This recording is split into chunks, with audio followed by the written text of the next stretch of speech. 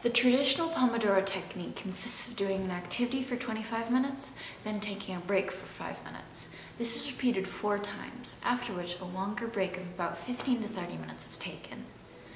This time management technique trains us to focus on one task at a time and has been proven to be quite effective for procrastination. This cyclic division between activity and rest in the Pomodoro technique has some similarities to polyphasic sleeping, with its respective cyclic division between awake and asleep time. Hello everyone and welcome back to the channel. My name is Athena, and like a lot of you, I love naps. Today, we'll be talking about how polyphasic sleep and naps can work in tandem with the Pomodoro technique to make the most of your extra waking hours. Ever since I learned about polyphasic sleep and the Pomodoro technique, I've dreamed about combining these two for superhuman productivity. While polyphasic sleep gives you more time, the Pomodoro technique helps you optimize that time. But why would how you sleep relate to how you manage your work time? Well, both polyphasic sleep and the Pomodoro technique space activity and rest throughout the day. For polyphasic sleep, that's awake time and asleep time. For the Pomodoro technique, that's activity time and break time. When you first start out with the Pomodoro technique, it's best to go with the standard version. 25 minutes may feel short, but the longer you try to focus, the more likely it is you'll get distracted. It has been concluded that our attention span is, not surprisingly, decreasing over the years, from 12 seconds in the year 2000 to 8 seconds in 2015. Therefore, it is better to start with a shorter activity period and a shorter break period as well. Longer break periods can invite more procrastination too. As you get better at the Pomodoro technique, it can be beneficial to lengthen your work and break times. A common alternate variant is 50 minutes of work with a short break of 10 minutes and a long break of 20 minutes. These alternate variants can often be more realistic to maintain than the traditional 25 to 5 version, especially in work settings that demand constant productivity and leave very small slots for breaks. Now let's get into what the Pomodoro technique will look like with a polyphasic schedule. Recall from earlier that waking hours in a polyphasic schedule represent a Pomodoro's activities, while sleeping hours represent a Pomodoro's break. Using this strategy, a short nap of 20 minutes or less on a polyphasic schedule can be used as a 4th break period for a Pomodoro. This is easily achieved by doing the first 3 Pomodoros normally, then having a short cooldown period before your 4th break to prepare for falling asleep. If the activities you're doing are mentally or physically demanding, your cooldown period should be a bit longer. During the cooldown period, you can do anything as long as it's relaxing.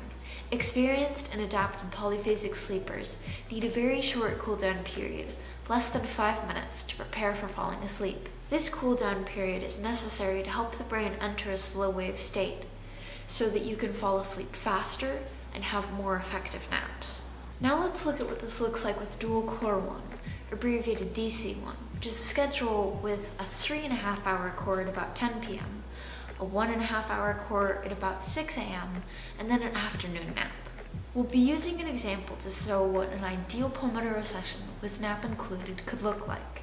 This Pomodoro session will allow for a standard DC1 nap, which Napchart, an awesome tool for planning your naps and your schedule, puts at 2 p.m. We'll be starting our session at 11:50 a.m. and ending at 4:30 p.m. You can add more Pomodoros onto the beginning or the end if you need to work for longer. At 11:50, we'll start out with a programming project.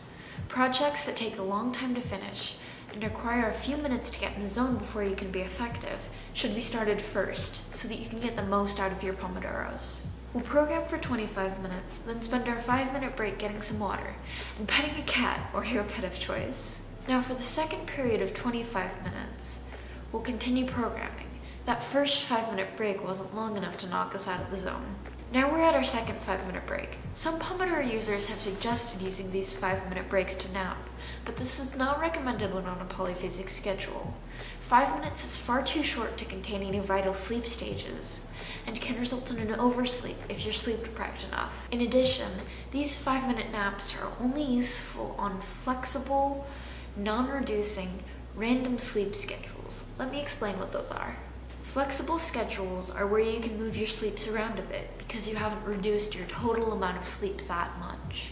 Random schedules are where you take things as they come. Maybe you go to sleep at 10 p.m. one day because you're bored and don't have anything to do.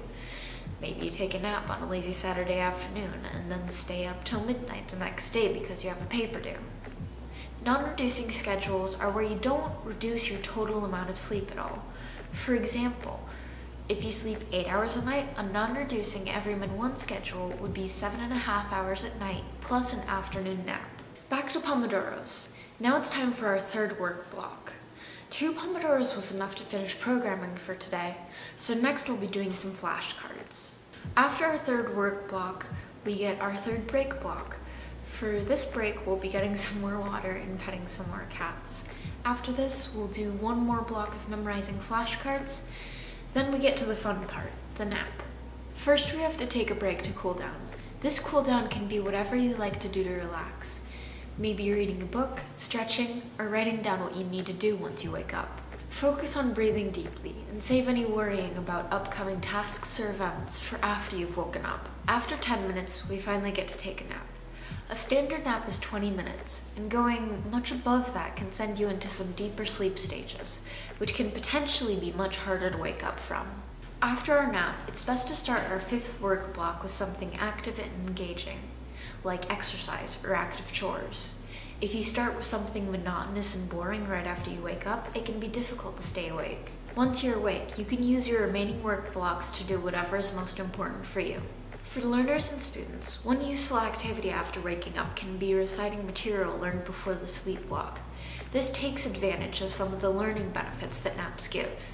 Those with anxiety may find doing Pomodoros very difficult because of the pressure from the ticking clock. It's important to take this into consideration before you start implementing Pomodoros in your daily routine. Despite the overwhelming evidence that it is impossible to make Pomodoros work in a constrained working environment that necessitates long operations, the Pomodoro technique can be useful at home or even in schools and universities. If you have an hour or 2 between classes, you can fit in a few Pomodoros then, and if you only have a few minutes between classes, you can treat that as a short break. The Pomodoro technique can also be effective for fighting off sleep deprivation when attempting to adapt to a polyphasic schedule. Depending on your sleep deprivation levels and what polyphasic schedule is being practiced, it can be impossible to achieve your desired productivity levels even with the extra waking hours gained from said sleep schedules. It was shown that sleep deprivation can affect productivity on a very large scale.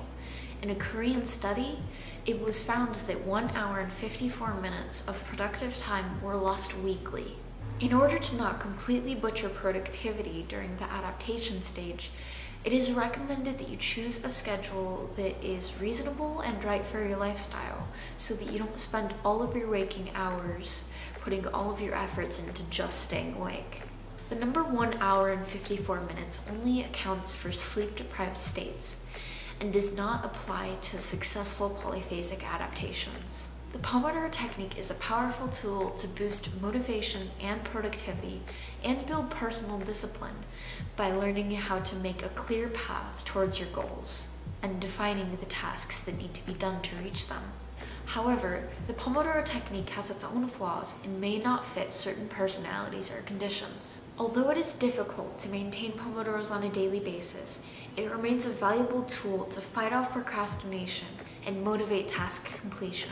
As a result, it is especially important to consider a suitable polyphasic lifestyle and a clear set of objectives so that you can maintain productivity for as long as possible. The Pomodoro technique promises to deliver good results as long as you have the determination and skills to make it work. Make your waking hours count for you, not against you. And remember to nap well, people.